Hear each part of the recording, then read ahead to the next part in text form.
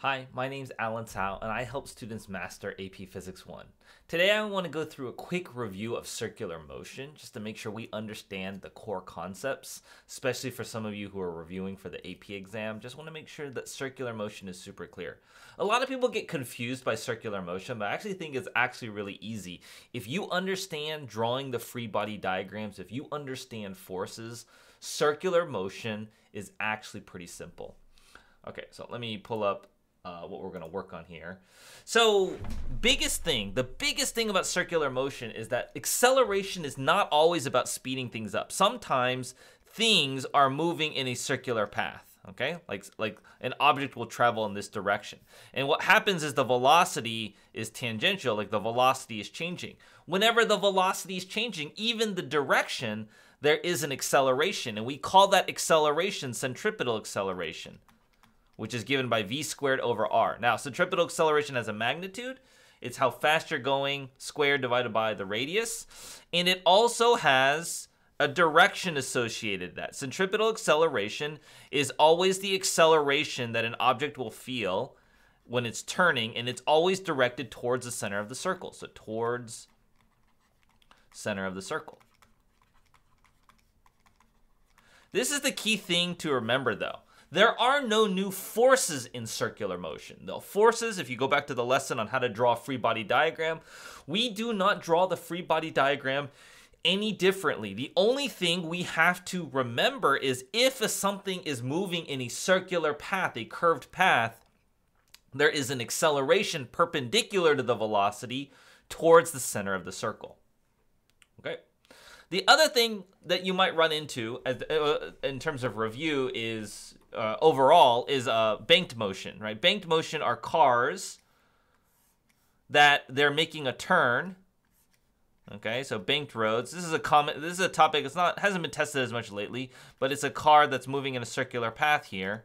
All right, let me see if I can find a good picture of it. But what's happening is the car is inclined. And this is more of an application of circular motion. It's not like it's very, very difficult, but we have a car that's moving here. Now, if you look at this, all right, there's a circular motion that the car is traveling. The acceleration is directed towards the center of the circle. That's what we just stated. It's always towards the center of the circle for centripetal acceleration. And so when you draw the free body diagram, yeah, just like you have an inclined plane, you have mg, you're definitely going to have Fn. You may have static friction if it's not sliding up and down the ramp. But notice that because the acceleration is purely horizontal, we do not rotate our axes. We actually decompose them into vertical, like x and y direction, because the whole reason we rotated the axes for inclined plane was because the acceleration was up and down the ramp. Here, the acceleration is horizontal. So when you just keep in mind, you're not going to rotate the axes and decompose it like you would other objects that are sliding down the inclined plane. Okay. And then the last thing in this unit is for circular motion and gravity is Newton's law of motion, Newton's law of gravity, and that's G m1 m2 over r squared. This is for forces, for planets, objects that are far from the surface of the Earth. Right? For mg, that's near the surface of the Earth. And then for far from the surface of the Earth, you would use this equation. And you might even put like the mass of the Earth over r squared, which is how far away you are. Now, in order to make them align, this part here we call the gravitational field, which is the acceleration due to gravity. Okay? So that is everything you need to know for circular motion and gravity. Now let's focus on the hard part for most people is actually executing the process. Remember, the free body diagram process is not any different. It's the exact same rules for drawing free body diagrams here as it is for anything else. It's not any different just because it's circular motion. So I'm going to do one FRQ here just to kind of illustrate this. So we have a ball, mass m on string with length r, negligible mass. The ball moves in clockwise in a vertical circle as shown above. When the ball is at point P, the string is horizontal. Point Q is the bottom of the circle. Point Z is the top of the circle. Blah, blah, blah. Figures below drawn label all the forces exerted on the ball when it's at P and Q respectively. Okay, free body diagram. Here are our rules for free body diagrams. It's not any different just because of moving in a circle.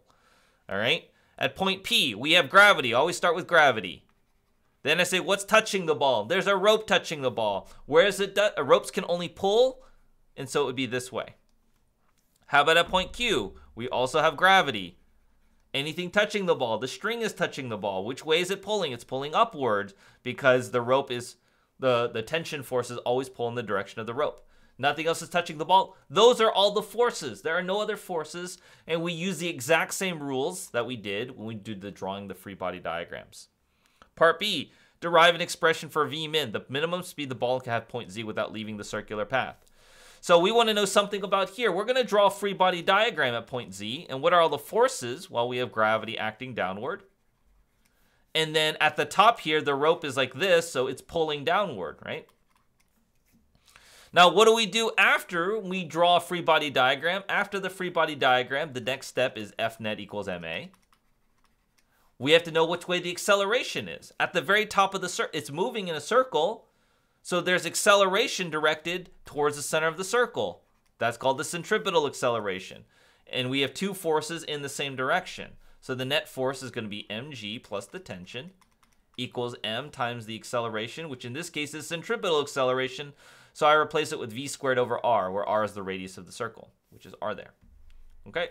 Then you can solve for v, okay, because I want to know how fast it's going. So I'm going to do r mg plus rt divided by m here is equal to v squared, and then take the square root to solve for v.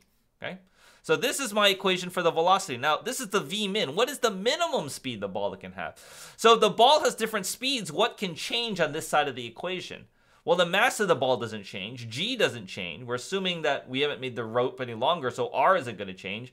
But the tension can change, right? And so the smaller V is, what is the smallest that this thing could be is when the tension is 0. Right? Because the tension can't be negative. It can't like push outward, right? So the tension has to be there. So once it's 0, then we can have the smallest V because nothing else can change. So then the R, you get RMG over M, or just the M's cancel and you get root RG. Okay. The maximum tension the string can have without breaking is Tmax. Derive an expression for Vmax, the maximum speed can have at point Q without breaking the string. Okay, so we have a free body diagram. We do F net equals ma. It's moving in a circle, so there's centripetal acceleration directed towards the center of the circle. That's the rule for centripetal acceleration, towards the center of the circle. So when I apply F net equals ma, I'm going to get, let's say up is the positive direction towards the acceleration. So that's going to be T minus mg, because mg is down, the negative direction. That's going to be mv squared over r. And you can solve for Vmax. So we're going to solve for V. We're going to multiply by R.